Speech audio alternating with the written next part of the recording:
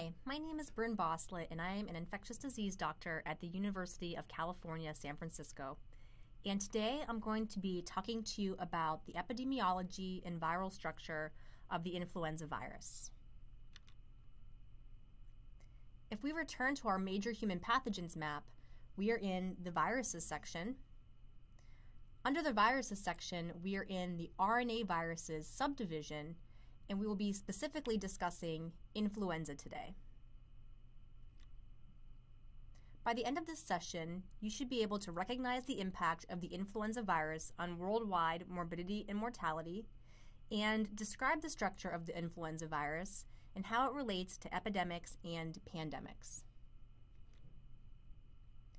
Influenza occurs globally, infecting up to 1/5 of the world's population each year.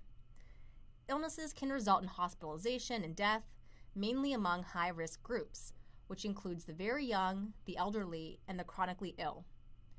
Worldwide, these annual epidemics are estimated to result in about 3 to 5 million cases of severe disease and about 250 to 500,000 deaths each year. The spread of influenza within a community is rapid, typically occurring over a period of 2 weeks. Influenza demonstrates an annual attack rate estimated at 5 to 10% in adults, but up to 20 or 30% in children. Because of this, oftentimes the first sign of an influenza epidemic is children missing school and an increase in pediatrician visits for fever, pneumonia, or otitis media, which can occur in association with the viral illness. Next, the virus hits adults, resulting in absenteeism from work and hospitalizations due to complications of the infection. When the virus spreads to infect an entire community, city, state, or country, significant morbidity or mortality results, especially in the elderly. There have been several occasions in history that the influenza virus has grown from epidemic to pandemic proportions. A pandemic differs from an epidemic in that the infection spreads across larger territories, such as continents, or even worldwide, affecting millions of people. Let's discuss the properties of the influenza virus that make it capable of causing such widespread disease. The influenza viruses are the only members of the orthomyxo family of viruses. If you have trouble remembering this family name, just think of your friendly orthopedic surgeon getting mixed up about whether he got his flu shot this year. The orthomyxoviruses are spherical virions, which are comprised of single-stranded RNA within a helical capsid, surrounded by an outer lipoprotein envelope. This virus also carries an RNA polymerase, which translates the negative polarity genome into messenger RNA. Unlike paramyxoviruses, which are a similar family, the orthomyxoviruses have a segmented RNA genome, usually comprised of 8 pieces. Finally, viral replication occurs in the nucleus of the infected cell, which is a feature unique amongst RNA viruses and shared only with the retroviruses and the hepatitis D virus. The viral envelope is covered with 2 types of glycoprotein spikes, one with hemagglutinin activity and the other with neuraminidase activity. The function of hemagglutinin is to bind to cell surface receptors, which are sialic acid receptors, but are also called neuraminic acid receptors, thus activating fusion of the host cell membrane with the virion membrane and dumping the viral genome into the host cell. This is the initiating step of infection. Sialic acid receptors are found on both respiratory epithelial cells and also red blood cells. So viruses that have hemagglutinin on their surfaces can also act to agglutinate or clump red blood cells, giving this protein its name. Finally, hemagglutinin is antigenic, meaning that neutralizing antibodies directed against it will block binding and prevent infection. Neuraminidase has 2 roles. First, neuraminidase cleaves sialic acid, which is critical for the release of progeny virus from the infected cell. As viruses are assembled, they bud out of the host cell membrane, but the new virion's hemagglutinin is bound to the host cell's receptors until cleaved by neuraminidase. Afterwards, the virion escapes to infect a new cell. The other role of neuraminidase is to degrade the protective mucus layer of the respiratory epithelial tract, enhancing the ability of the virus to reach these cells. Like hemagglutinin, neuraminidase is antigenic, but antibodies directed against it do not neutralize infectivity. However, these antibodies do seem to reduce disease burden, perhaps decreasing the spread of virus.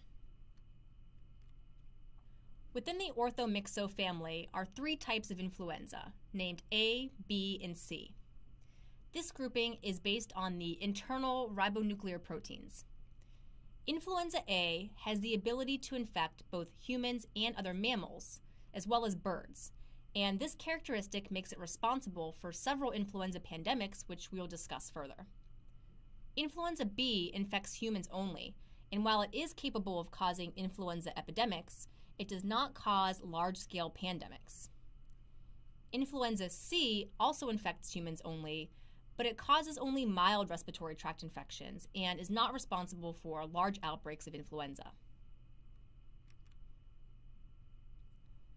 Within the subgroup of influenza A, there are many subtypes, separated by their differences in hemagglutinin and neuraminidase. 16 different subtypes of hemagglutinin and 9 different subtypes of neuraminidase have been described. Influenza A subtypes are named by their specific combinations of hemagglutinin and neuraminidase, such as H1N1. At this point, you might be wondering, if humans are able to develop protective antibodies against hemagglutinin and neuraminidase, why do we continue to have yearly epidemics of influenza? The answer lies in the antigenic changes that occur within the influenza virus. During viral replication, mutations can occur in the hemagglutinin or neuraminidase proteins, leading to minor changes in the antigenic nature of these proteins. The resulting new strains are only partially recognized by our immune system, leading to seasonal influenza disease. This phenomenon is referred to as antigenic drift, and it occurs in all types of influenza virus. Sometimes a more drastic change of antigens occurs, from which totally different types of hemagglutinin and or neuraminidase emerge. This phenomenon is called antigenic shift, and it only occurs with influenza A because that is the only group of influenza that infects both humans and animals. Let's discuss the mechanism in more detail. There are a few ways in which antigenic shift can occur. First, a strain of influenza that previously infected only animals might make a leap into humans. When the antigenicity of the virus is significantly different from what the human host has previously encountered, pre-existing immunity is not effective and widespread disease can occur. There is evidence that birds, particularly waterfowl such as ducks, are a common source of these new strains of influenza. Birds may pass their virus directly to humans or may first pass the virus to an intermediate host, such as swine, who then passes it along to humans. The other mechanism of antigenic shift occurs when influenza A from 2 different species infect the same cell. When this happens, entire segments of the influenza RNA genome may be swapped between the different influenza virus strains. Again, birds are a common source of these new RNA segments, but the reassortment event often occurs in pigs because they can be infected with both avian and human strains of influenza. Reassortment can occur in humans as well, but this is thought to happen less often. When antigenic shift occurs, the novel influenza A virus is able to cause pandemic infection. The pandemics caused by influenza A virus tend to occur every 10 to 20 years, and there have been 4 major pandemics in the last 100 years. The largest of these occurred in 1918 due to the H1N1 virus and was one of the most deadly natural disasters in human history. While the official death toll was over 20 million, some estimates suggest that the number was closer to 100 million deaths as a result of this influenza pandemic, and more Americans died than from World War I, II, Vietnam, and the Korean Wars combined. What's more, young people seem to be the hardest hit, although this might have been augmented by wartime spread of disease among malnourished troops in close quarters. In 2009, H1N1 again reared its ugly head.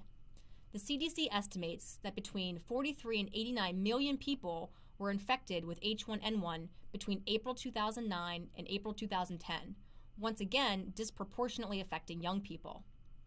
They estimate between 9,000 and 18,000 H1N1 related deaths occurred in the US alone. A total of 74 countries were affected by this pandemic. By November 2009, mass vaccination against H1N1 was instituted, and 80 million people were vaccinated, likely mitigating the total potential impact of this outbreak. In 1997, avian influenza A, also known as H5N1, was first documented as causing a severe form of human influenza in Hong Kong. Please recall that most recombination events leading to new strains of influenza have their root in birds, particularly waterfowl. Therefore, although this particular strain of influenza is called avian flu, most strains are avian in origin, so it's somewhat of a misnomer. Following the 1997 cases, in 2003-2004, there was a large epidemic among poultry populations in Asia, and millions of chickens were killed in order to stop the spread of the disease. However, despite these efforts, there were over 100 confirmed cases of the virus in humans, although almost exclusively in people who had direct interactions with poultry. However, several human-to-human transmissions did occur among close contacts. To date, there have been documented human cases in 15 countries with approximately a 60% mortality. In 2013, another so-called avian influenza virus, known as H7N9, has emerged in humans in China, causing severe respiratory illness in all patients and death in 1/3 of those infected. Poultry is again thought to be the source, and so far there's no sustained human-to-human transmissions. However, these cases raise significant concern for an avian-human recombination event, which could lead to the next antigenic shift and influenza pandemic.